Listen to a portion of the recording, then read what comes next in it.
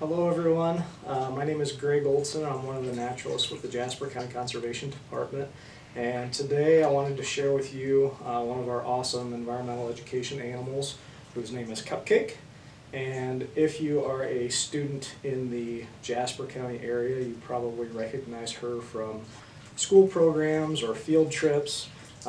We've had her out at the county fairgrounds during county fair to show her off and show how awesome of an animal they are. I do know that some people are afraid of snakes, and I get it. They could be intimidating if you walk up on one in the middle of the woods. They can startle you, but we have to remember that these animals are important. They do serve a purpose or a job out in the environment. And for those of you who don't know what kind of a snake this is, it's a fox snake. And fox snakes are actually in the rat snake family. So one of their main jobs or purposes out in nature would be to control the rodent population. So they love to eat mice and voles and shrews, possibly ground squirrels. When they get to a large size, they've even been known to eat birds, smaller birds, and eggs. So for those of you who do not really care for mice or other rodents in your house, it's probably a good thing to have these guys around because they help to control those populations.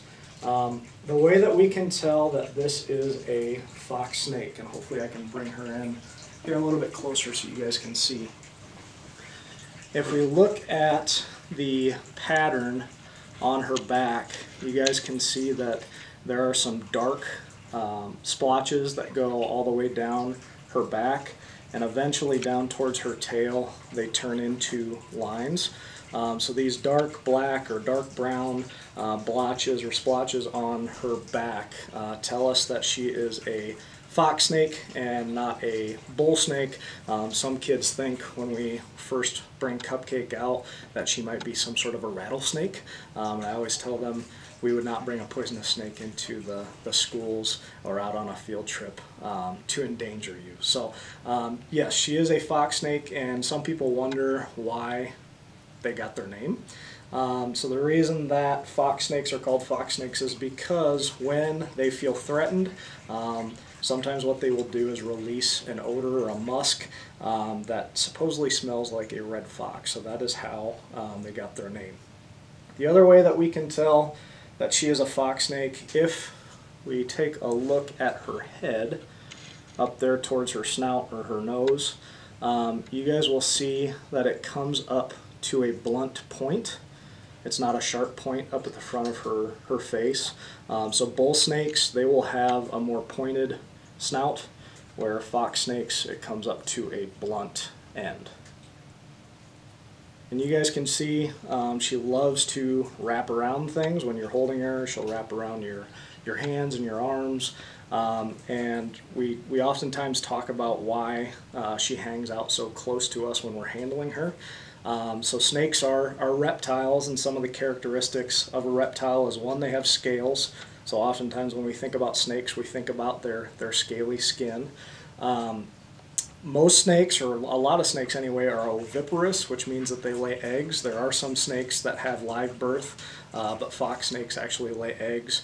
They can lay anywhere up from 1 to 15 eggs at a time, and that's during the spring, and they usually hatch out in August.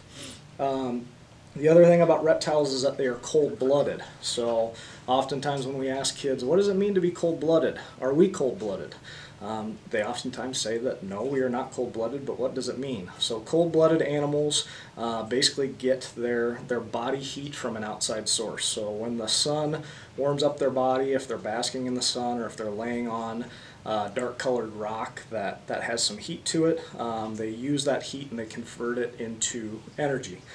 So when she's hanging out really close to my body, she's basically utilizing my body heat and in turn turning that into energy that she can use. So the colder it is, the less active they are, and as it warms up they will be more active. During the spring and the fall, You will sometimes see these guys out and about during the day, and then in the heat of the summer, most of the time they are out at night active looking for food. The other thing, we were talking about how she likes to wrap around things. So when she finds her prey, whether that be a mouse or a ground squirrel or a vole or a shrew, what she will do is she catches her prey with her mouth. She does have teeth, so she will catch them, hopefully by the head is where they like to try to aim, and then after that they will wrap their body around their prey. So they are constrictors. They will basically squeeze their prey until it's dead, and then they swallow it whole. The cool thing about snakes is if they find a meal that might be a little bit too big for them to handle, what they can do is actually pop their jaws loose, and that allows them to swallow their prey whole. So I always tell kids, if we were built like a snake, that would mean you could go to McDonald's and order a Big Mac, and you'd be able to pop your jaw loose and just throw that burger in whole and try to swallow it. So it's pretty cool, pretty interesting to watch her feed, because when she swallows a mouse, you can see it takes her some time to work on it, but eventually she gets it swallowed, and you can actually follow the mouse going down throughout her body, which is pretty cool. So you guys already took a look at the scales on her back, but I wanted to show you the scales on her belly. So one other way that we can identify fox snakes, if you can see that, their belly scales are kind of a yellowish, a light yellow color, and then they have these darker black spots that cover the belly scales. As you guys can see, and as most of you know, snakes do not have legs, obviously. So how do they move if they don't have appendages like that? So those scales on the bottom are rough and basically give them traction or grip as they're moving across the landscape. Snakes are very strong. They're basically one big muscle. So as they're moving across the ground, they can basically extend those muscles out, extend their body out, and then they contract their muscles and pull them across the ground. So fox snakes are one of the more common snakes in Iowa. Some of the different places that we can find them would be in wooded areas. They prefer more moist habitats than some of the other larger snakes that we have. So sometimes we find them in wet prairie areas, along pastures, but they have adapted really well to humans. So even if there's an area out in the country that becomes developed, we will still find fox snakes there, and they can cash in on some of the mice or other rodents that might be in that area. If they find a rocky outcropping or a crevice somewhere, they will use that for their hibernaculum or their den site.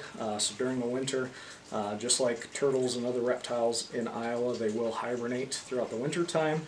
And then as the days become longer and the temperatures start to warm up, they will wake up from those den sites and go out to find a mate and hopefully be successful in laying a nest, making a nest. Okay.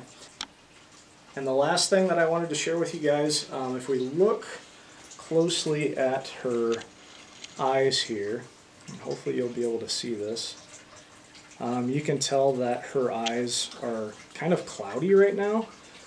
So under normal conditions, her eyes would be a dark brown or black color. But right now they're kind of that gray, cloudy color. And that means that she is about ready to shed. So just like turtles will shed their scales, snakes do this as well. And if you're lucky enough when you're out hiking around, you can actually find snake skins or sheds out in the timber or in wet areas of the prairie, and it basically looks like it just peels off of their entire body. So as they grow bigger or larger, they will shed that skin so that they have room to grow. The other thing, you guys can see that she is flicking her tongue right now, and kids always ask, why is she doing that? Why is she flicking her tongue constantly? So this is one of her sensory organs. She will use her tongue to basically smell what is around her. So they're pretty amazing animals, awesome to have around. Even if you are scared of them, I would say that you should take that fear and still be curious about them. That doesn't mean you have to go and pick them up and handle them, but just appreciate what they do and why they're here. And it was great seeing you guys and talking to you, and I hope we'll see you again soon.